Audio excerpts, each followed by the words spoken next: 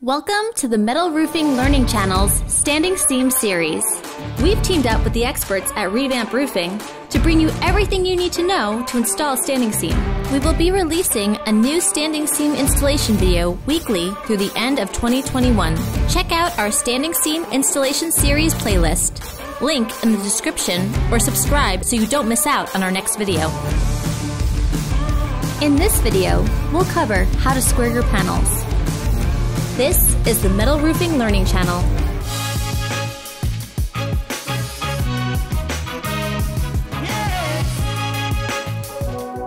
Brought to you by Western States Metal Roofing, where you can find a variety of colors and finishes, all while saving by buying factory direct.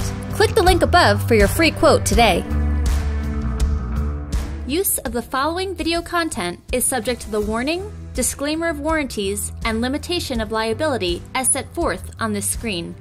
Prior to layout, underlayment should be installed onto your roof.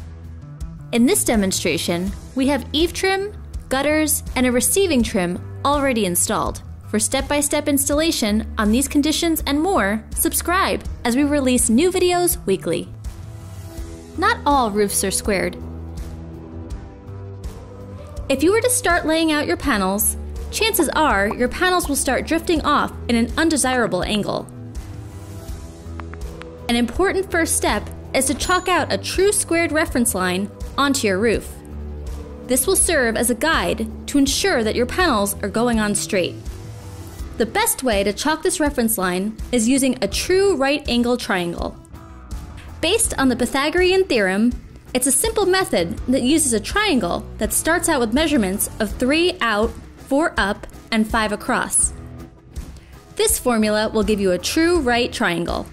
For larger roofs, you can use any multiple of 3, 4, 5 measurements. For example, double the size would go 6 across, 8 up, and 10 across. In our example, we'll be chalking out the 3, 4, 5 triangle in a multiple of 4, 12 out, 16 up, 20 across.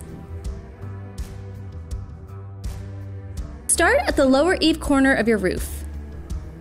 Set a base point of at least 12 inches from the eave and gable ends. This will be your starting point, which we will refer to as your first mark. From your first mark, measure across the eave of your roof in your desired multiple of 3. We are measuring 12 feet out. Make a mark at the intersection of your distance and 12 inches from the eave end of your roof. This will ensure the line is parallel to the eave. This will be referred to as your second mark. Going back to your first mark, measure upwards with the selected multiple of 4. We are measuring 16 feet up. This will be your third mark. Going to your second mark at the eave, measure towards your third mark and the desired multiple of 5.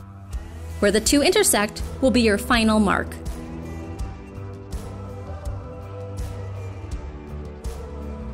Snap a string line from your first mark to your final mark. This line will be the true perpendicular line to your eave.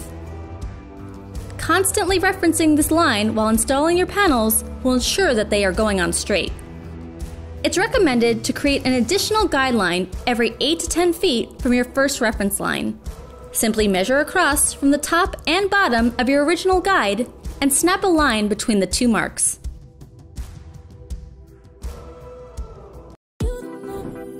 Looking for more standing seam installation videos? Be sure to like and subscribe as we release new videos weekly.